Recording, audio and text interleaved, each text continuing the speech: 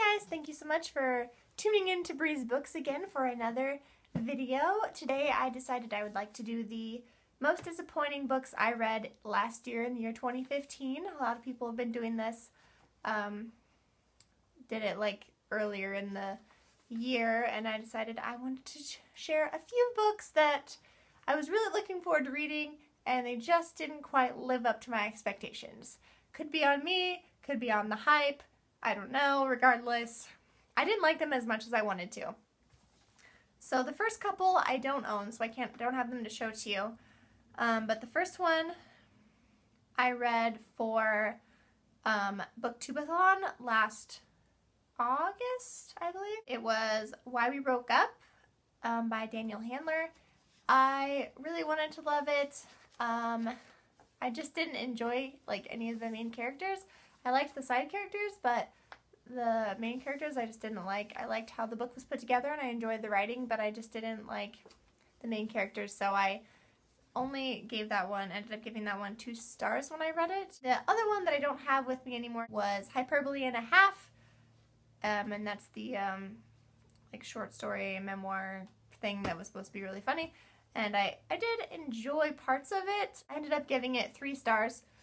So I did like it okay, but it definitely wasn't as funny as I thought it would be. It had a lot of backstory about the author's like depression and all this stuff, and so I really wanted to like it. I thought it was going to be super funny, and there were parts that were super funny, but more that were just meh for me. And then the last 2 books I want to mention, I do actually have copies still with me because I did like them enough to keep them, at least for the moment.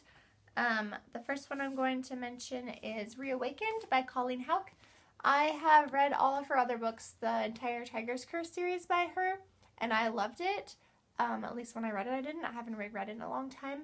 And this was another series by her. This is the first book that came out in August. So as I was saying, this series takes place in Egypt and is based around Egyptian mythology, and it was just sort of repetitive for me after reading the Tiger's Curse series. Like, it seemed like a lot of the character dynamics were similar, and like the main character just seemed really immature to me, and maybe this is a sign that I am getting more selective with my YA reads. Still ended up enjoying it. I still gave it 4 stars, but after being so excited about this, about her new book, after loving the Tiger's Curse series so much, this is just kind of a letdown overall. I really enjoyed the Egyptian mythology and everything, just the characters sort of, and it's a bit too similar in my opinion to the Tiger's Curse series. Didn't see a lot of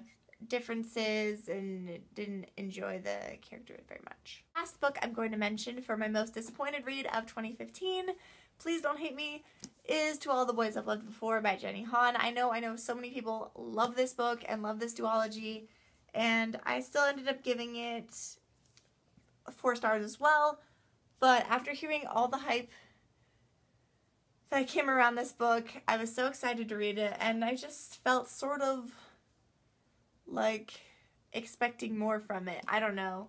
Maybe it's because I'm not a huge contemporary person, but people kept saying how much they loved Laura Jean, and I just didn't really like her that much. I loved her little sister so much more than her, and the family dynamic was like my favorite part of this book. I didn't really care about any of the rest of the story very much, and I like checked the sequel out from the library and I just didn't end up reading it. I just turned it back in because I didn't care. I didn't care to conclude this duology. I'm really sorry about that. This is your favorite book.